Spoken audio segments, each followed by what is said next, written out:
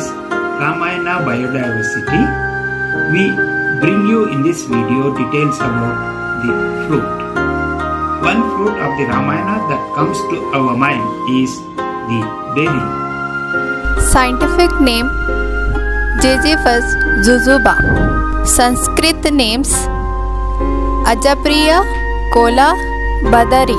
Bear in Hindi, Reguchattu in Telugu, Ilandai in Tamil, Borehannu in Kannada.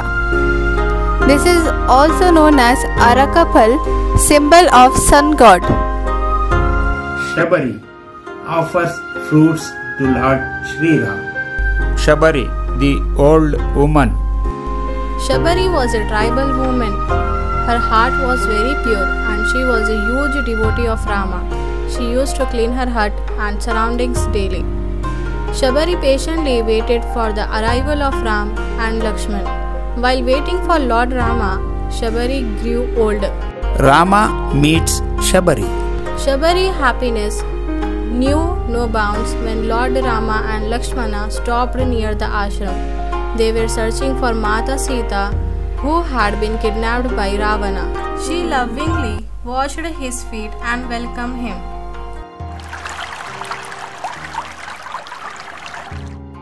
She collected berries and tasted each berry before giving them to Rama. Rama tasted the berries. Lakshmana raised the concern that Shabari had already tasted them.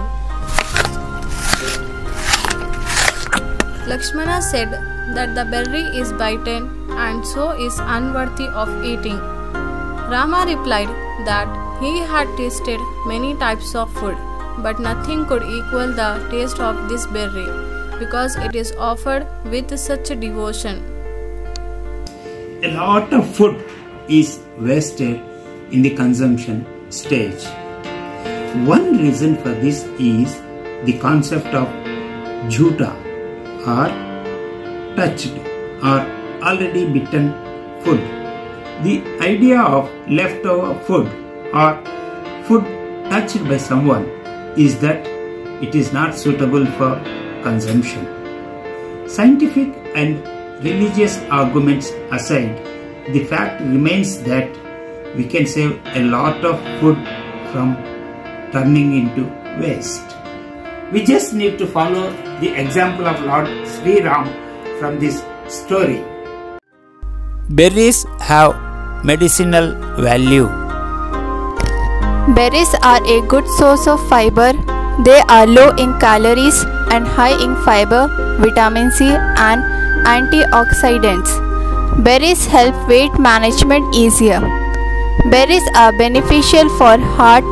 These include lowering blood pressure and cholesterol while reducing oxidative stress. Berry, known as Regu Pandu, is a popular food item, especially in South India. Berries are crushed into a paste, spices are added, the ingredients change as per the taste choice. The paste is patted into shapes and dried under sun. It is unfortunate to note that sometimes it is packed in thin plastic sheets, which is not good for health.